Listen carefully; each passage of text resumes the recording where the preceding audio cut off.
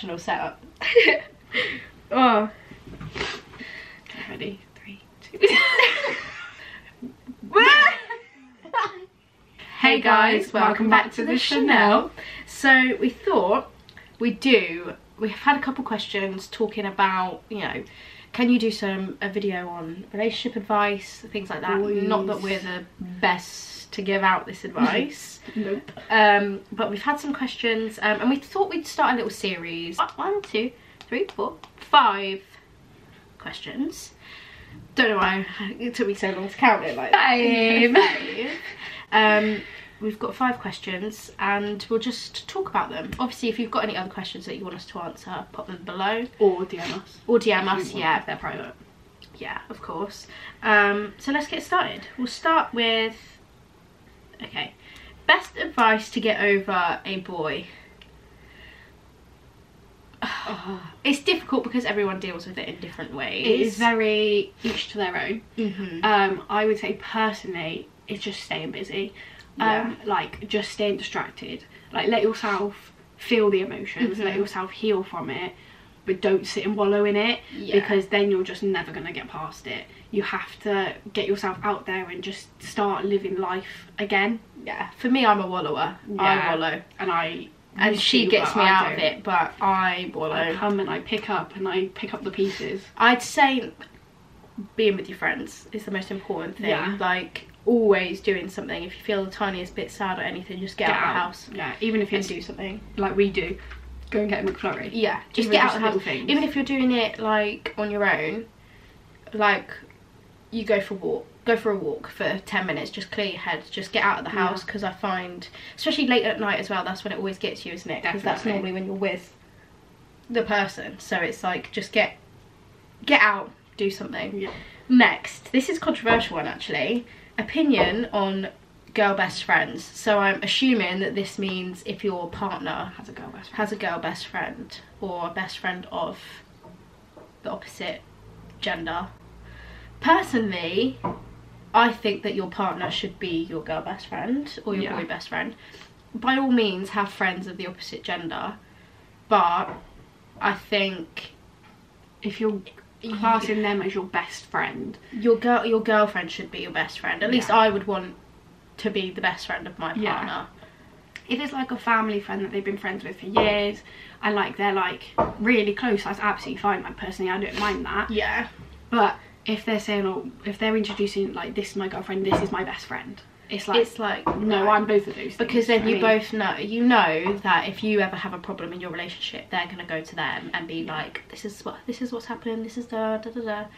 Personally, I think there's boundaries. There should be boundaries. There's definitely boundaries. Even with like your boyfriend having boyfriends, there's like boundaries. There's still boundaries. It's the same. It just happens to be that it's the opposite gender. Yeah, I think personally I would want to be my partner's best friend. Yeah, me too. I'd want them to be like, if someone asked, oh, who's your like girl best friend, they would go, my girlfriend. Or if they just said, who's your best friend in general, you'd want them to say. Yeah, I think that's what it should be. Yeah. But next one, how to tell a guy you like them even if you don't think they like you back.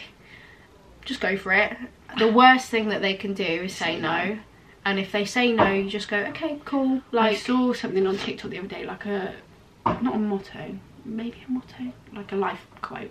And it was like something about, I'd rather go through life saying, oops, than like, what if? Yeah. Like, I'd rather say, oops, it didn't work. Because they could turn around and they could be like, oh my god, I've been waiting for you to say this, I've liked you for ages. I've been too shy to say. Yeah, and then it all works out perfectly. Or the other end of the spectrum, they could turn around and say, look, I'm really sorry, I'm not feeling the same. You go, okay, completely respect that. What is this banging?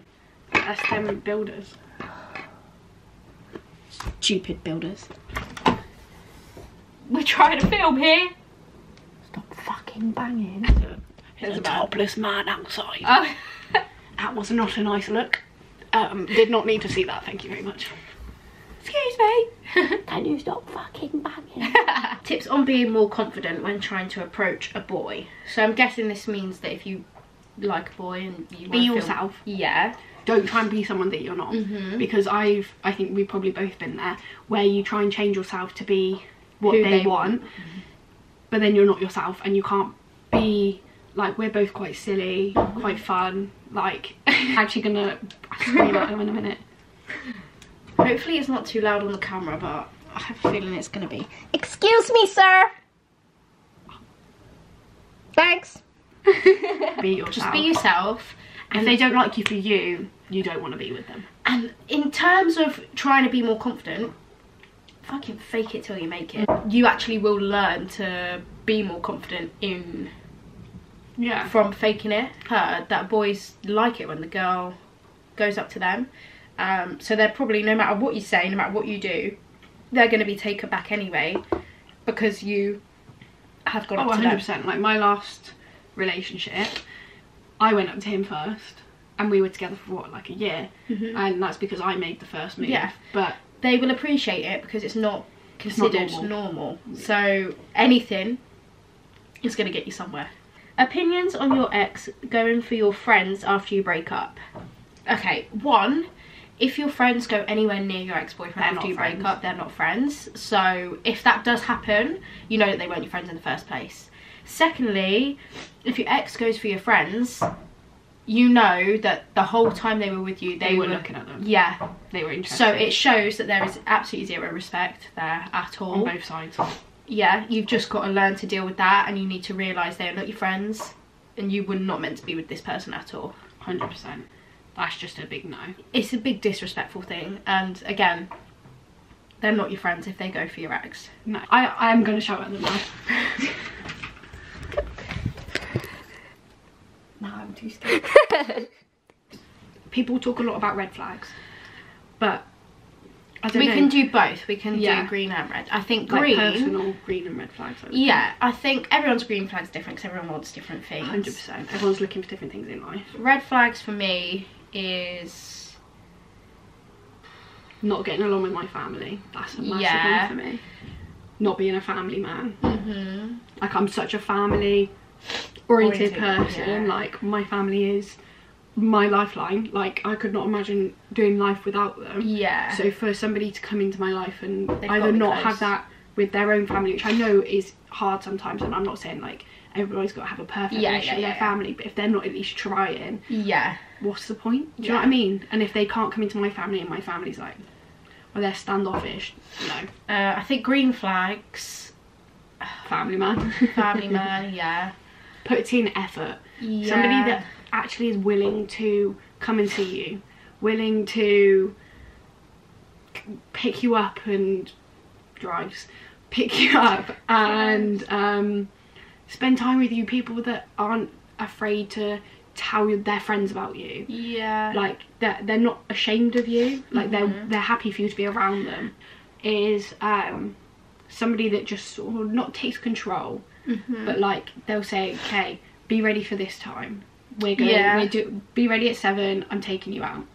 And just somebody that like thinks of like little things. And for me, my love language is very much like little like acts of kindness. So it's things like, even if somebody remembers my favourite chocolate and they're like, oh, I got you this because it reminded me of you, or I got you this because I know you like it, that to me would mean the absolute world. Because they remember things about me that are small but it means a lot. Or it could even be like somebody organising a date night. You have to learn to love yourself. And if somebody else can't love you the way that you need that love, like I personally struggle. I personally struggle with, like, obviously you guys know, like, I'm autistic, I've got issues around mental health, and somebody that I need them to be there when everyone I need has them. Different boxes that they 100%. need ticked. As long as you feel like they are ticking most of your boxes, or enough minimum 4. Minimum 4. Depends how many boxes you have, right? Depends what boxes. Say if you have 20 boxes that you want ticked. Oh, minimum 10. As long as they're ticking 10, that's absolutely fine. They need to tick at least half. Yeah. If you can say to them, I need you to do this little bit more for me, or I need you to just tone it down a little bit, then in an actual like healthy relationship, and a relationship that is going to work, they'll be understanding of that, and they'll be like, oh, okay, let me change that for the next time. And it's a learning curve. It's not, oh, I'm angry at you because you're doing this wrong. It shouldn't cause an argument. If it causes an argument, it's not the right relationship. Sorry, the camera cut out because we've been filming and waffling on for so long. But yeah, I think that's all the advice we can give you for those specific questions. We're going to make this into a series because we have got quite a lot of questions about, you know, like how we deal with teen life. We're 20 now, so how you survive in your 20s, like, or how like we that. survived our teens. We're going to come up with a name for the series, which, you know what I mean? Well, you'll see, because the title of the video will include that. So if you've got any questions about, like, we're two young girls who are going through our 20s for the first time. Hopefully some of you are too. So if you have any questions, we've got quite a few. So, and if you want to DM us any, like, scenarios, like, my boyfriend did this, what would you do? Yeah. Or this happened to me, like, what's your advice on it? Yeah. Like, please feel free, like, it'll all be confidential, obviously, like, we're not going to name any names. Yeah, and we can even get, like, my mum in it, yeah, if we need to get a different kinds of... different perspective. Yeah, and mum advice always helps, doesn't it? Yeah. So I think sometimes it just helps to hear it from someone else that is a complete... Obviously, you guys are not complete strangers to us, like, we feel completely comfortable to talk about anything on here in front of you, but sometimes it is easier when you're hearing it from someone who does not know your situation at all, is completely blind to it. Sometimes like, it's just easier. There's no bias. Yeah, definitely. so let us know, leave anything in the comments. Obviously you can always DM us or anything on Instagram, because that's more private. Yeah, hope you enjoyed, and we'll probably see you in the next part of this.